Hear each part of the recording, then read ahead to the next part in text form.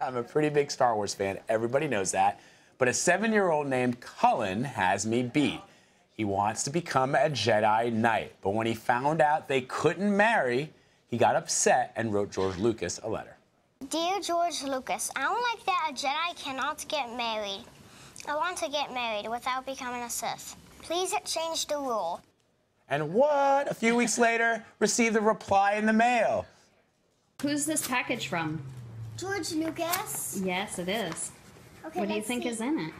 I don't know, but we'll see. Inside were some Star Wars comic books. There you go, and a picture of George Lucas in this response to his question. And you are showing great wisdom by asking your question. To be a Jedi is to truly know the value of friendship, of compassion, and loyalty. And these values are important in a marriage. Oh my God. I can get married? No way! It's made his life. He's so excited, he's apparently already planning his future Jedi nuptials. His mom even agreed to read the letter on his wedding day.